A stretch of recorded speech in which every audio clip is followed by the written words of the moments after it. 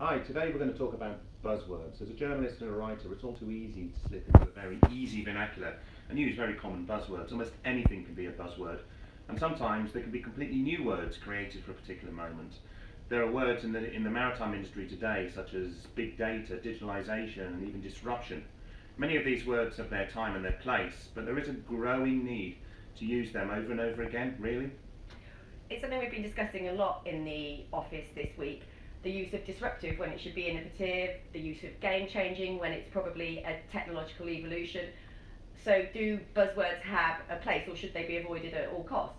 Well, one of my favourite ones from about 5 years ago was the word eco-ship, defining a kind of new ship that had come onto the water, when in fact it was just the yards creating an evolution of the ship by putting more environmentally sound or fuel efficient systems onto the ship. There was nothing brand new about them.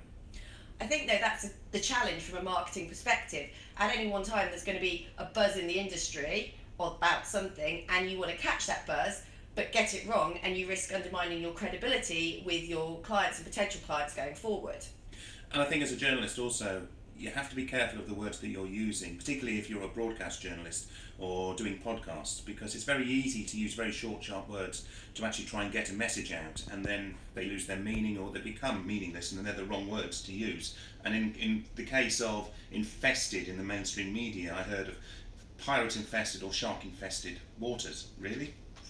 Well, in fact, buzzword itself is becoming a buzzword. But I think what we need to do then is challenge ourselves, all brands challenge themselves about being more authentic, finding the right words that describe your product or services and backing them with evidence. Don't be shy from saying something's disruptive or innovative if it is, but give it some evidence. And I think that it's also a challenge we should set ourselves to see how much we can try and avoid using buzzwords and only use them when most appropriate.